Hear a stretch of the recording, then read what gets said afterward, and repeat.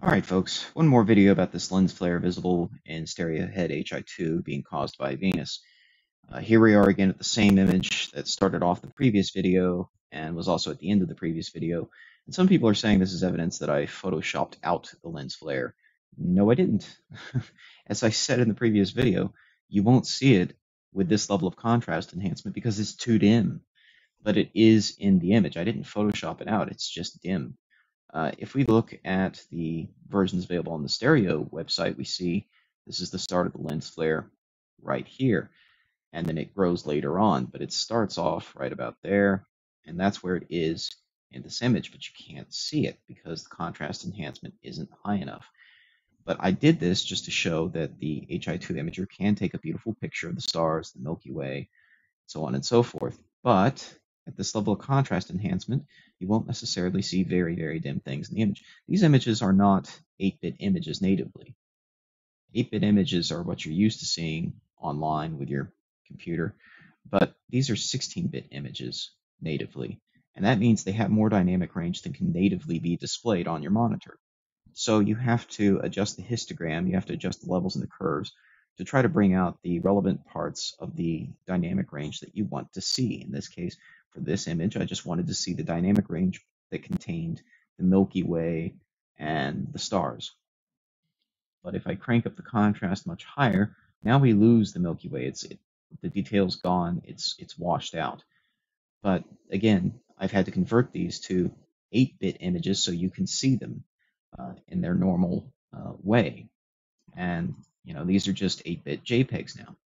But if I flip between this image, June 1st and June 2nd, now you can see where the lens flare is in the image. It's right here.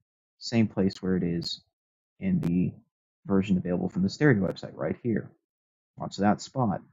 And when I flip between this image and this image, you can see it. It's there. It's moving. Let me zoom in on that some more.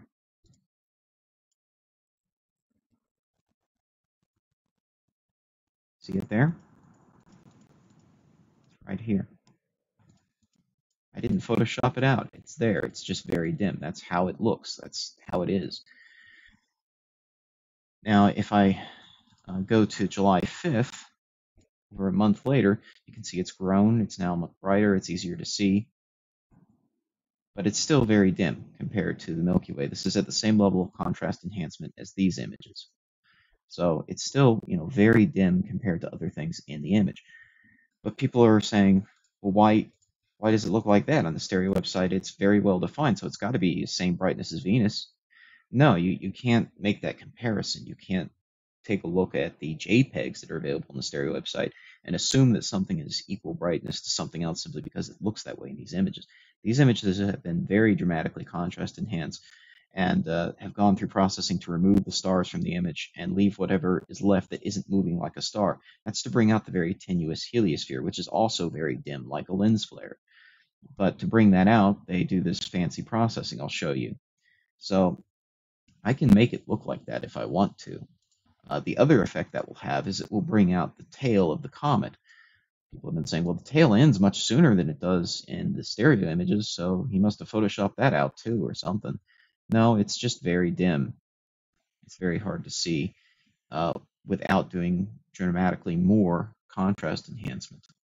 So if I go to my program for handling 16-bit FITS files, so here's a version I did in a manner similar to what they do on the Stereo website. It's a little bit different because I have images that are spaced 1 day apart. They have, of course, many images per day. Also, I've got this ghost from Mercury.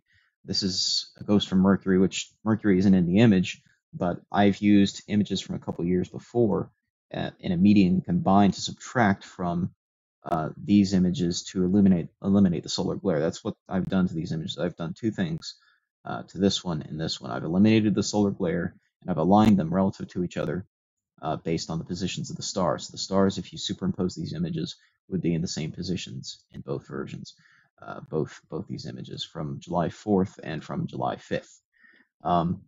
But in the process of eliminating the solar glare, I created this leftover from Mercury because Mercury was in the calibration image. That's basically why. can also, of course, see Venus. And oh, look, the lens flare is now looking as bright as Venus. The comet tail looks uniformly bright all the way down to about here, uh, even though it's really not. Uh, this image is to basically show you how bright these things really are or aren't. And that gives you a much truer representation of that.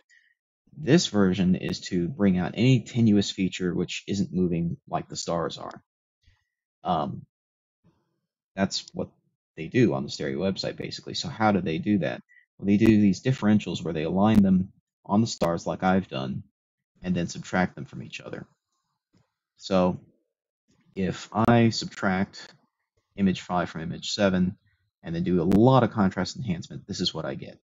And there you go. So I haven't photoshopped it out. They are in the raw image data. It's just processed in a different way on the stereo website, which makes it look deceptively bright. Okay. Now the other thing that's been pointed out is that I showed, or I said that the comet's tail was not actually going to brush Venus.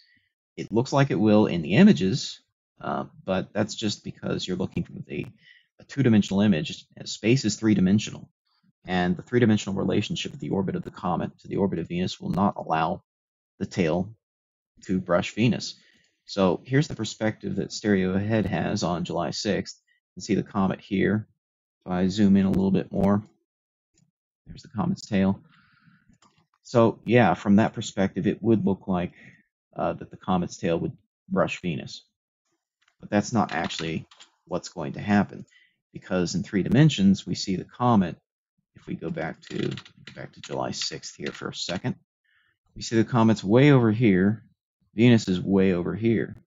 And if I zoom out, Stereo Ahead is looking at these two.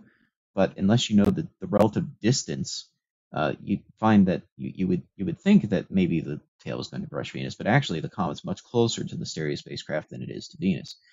And by the time the comet reaches the position of Venus in essentially ecliptical longitude, it's way above the orbital plane of Venus. So the tail pointing away from the sun will still not brush the planet.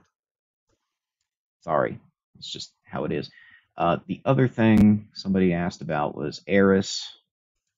Okay, so in the 2012 images I showed, Eris was at least in the same field of view. It wasn't actually where the lens flare was in the image, though, and these images from Stereo Head HI2 are huge. They're like 70-degree field of view.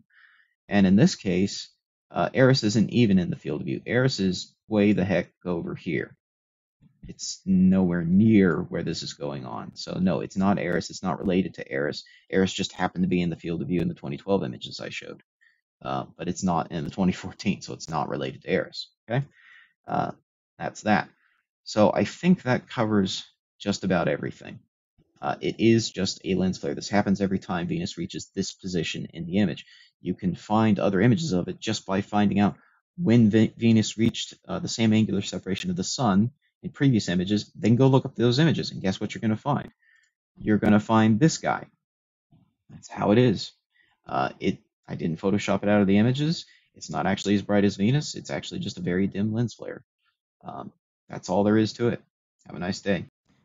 P.S. One other thing. Lens flares don't necessarily look like the objects that are creating them. They can take on very different shapes. Here's the bright star Vega and a lens flare. Oh, look, it's kind of a line shape, kind of like what we see in the Stereo Ahead HI2 images. Here's Venus and a lens flare that's C-shaped. Here's the caption for this. Bright planet and internal lens flare. Lens flares can take on any shape. It depends on the shape of the optics. It depends on the optical train. And Stereo Head HI2 happens to produce lens flares that look like this. So that's why you have to compare it to other HI2 images to see what lens flares in HI2 ought to look like. Because it's a custom camera. It's quite unlike any camera you're going to find in a store. It's a custom-built camera for the stereo spacecraft. So the lens configuration and everything else, the baffle system, it's all very unique. And so the only way to determine what the lens flares should look like from HI2 is to look at HI2 images. Sorry, that's just how you have to do it. but you can consistently find the same lens flare every time Venus reaches this angular separation from the Sun. So that must mean it's a lens flare related to Venus. It's not related to Eris. It's not a neutron star approaching our Sun. It's just a lens flare from Venus.